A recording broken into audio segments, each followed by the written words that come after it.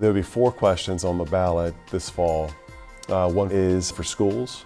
So you'll see a question that articulates how much we're looking to issue for schools over a period of 6 years. That amount is a little over $300 million. Do you want to see some of our aging schools receive uplifts, or in some cases brand new schools knocked down and rebuilds? Do you want to see new elementary schools to address capacity? So the projects planned for this bond referendum cover a number of needs on the capital side for schools. So looking at modernizing and bringing schools up to date who may be older, but also adding new creative, innovative learning spaces and learning centers. So one of the projects proposed in the bond is an environmental study center that would be housed on Wilton Farm.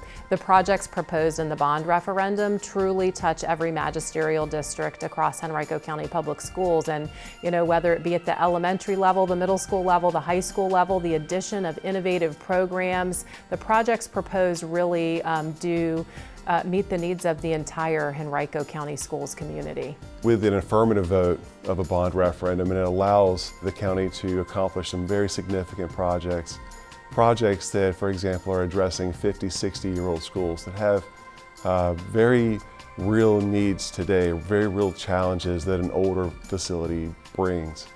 But we can get those done in the next few years, as opposed to waiting another 10 years, another 15 years, where some of those problems that exist today are only exacerbated. Schools are critically important places during the school day and after hours. So students are not only learning during the day, they're participating in extracurricular activities, and they're also hubs for the community. Events are held at schools, whether it's recreation leagues, community meetings. Schools are important places in our community. And so, we look forward to being able to help share with the community and our taxpayers how these projects can be impactful.